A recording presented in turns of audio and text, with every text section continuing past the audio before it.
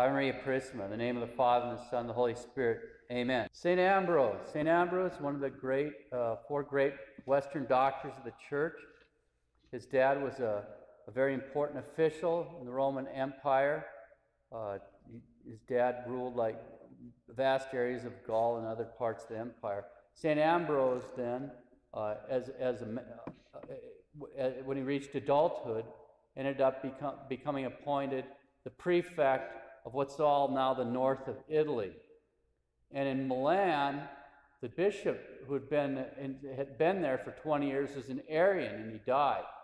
And there was a tumult arising because they were going to, in those days, they elected the bishop, the clergy and the people elected the bishop, and the Catholics are fighting with the Arians, because obviously the Arians want a heretic for a bishop, and the Catholics want a Catholic for a bishop. And so St. Ambrose, he's the ruler, he went there to calm things down. At the time he was a catechumen. So he went into the basilica where everybody's carrying on and all that, and just spoke to them quietly about being quiet and about the importance of doing the right thing and so forth. And all of a sudden, one of these boys, a little boy, cried out, "Ambrose for bishop." And then everybody started out crying, "Ambrose for bishop." And he's kind of bewildered because he's a catechumen. Anyway, he tried to escape the thing, but it didn't work. So over a period of time, he went through being baptized and ordained to the minor orders day by day, and the major orders, and priest and bishop. And it was on this day, December 7th, that he was consecrated a bishop. And an incredibly wealthy man at that point in time.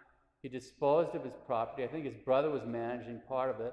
He kept enough to set aside for his sister. His brother's a saint, and so is his sister. His sister had taken the veil, so he kept enough set aside for her so that she'd be taken care of, and then just lived a very modest life from that point on.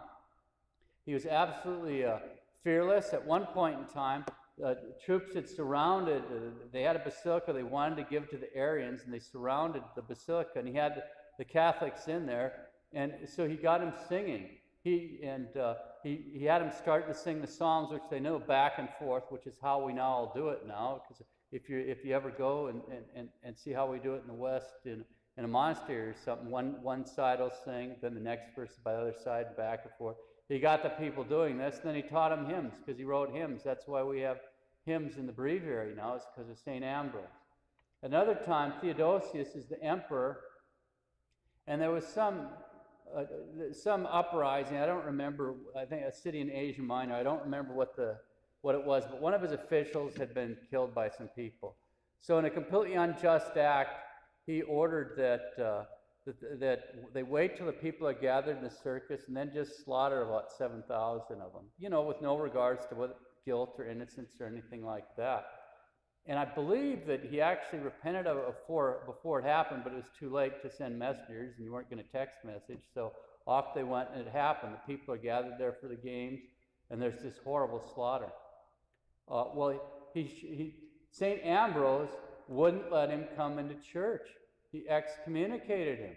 I mean, this is the Roman emperor, and the bishop holds him off and tells him, "You do penance, you've got to repent," etc. So Theodosius is in his palace there in Milan. I think he spent about 8 months weeping, not coming to Mass, and so forth. And finally, he sent one of his courtiers who talked him into it. Like, he sent one ahead to see if he could come. And Ambrose met him there and said, "You're not coming in unless you do public penance." And so Theodosius did. So this is the emperor, the most powerful man in the world, putting on penitential garments and saying the Psalms and kneeling there with the public penitents in front of everybody on their way in, and crying and so forth. And it really moved the people. At any rate, ultimately got the excommunication lifted, and he could come to Mass, receive the Blessed Sacrament. And later in life, he'd start crying when he thought about St. Ambrose, because he said he's the only real bishop in the world, because he knew how much St. Ambrose loved him, that he'd resist him like that and make him do what was right to make sure he got to heaven. How we need bishops like that, priests like that. Instead of all this dancing around trying to figure out how to give everybody a sacrilegious communion, caring enough about them to try to make sure they go to heaven and don't receive the holy mysteries unworthily.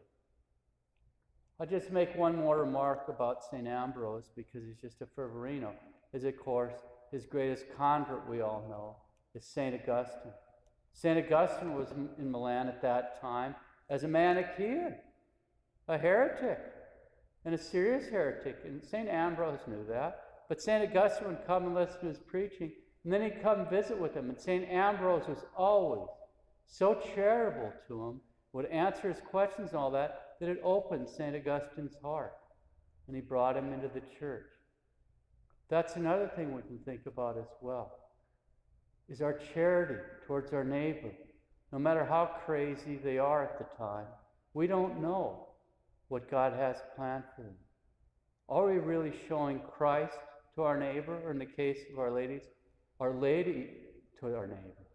Who are we showing to the people around us when we come into encounter with them? Let us pray to St. Ambrose to really, really live our baptism and confirmation promises every day of our life.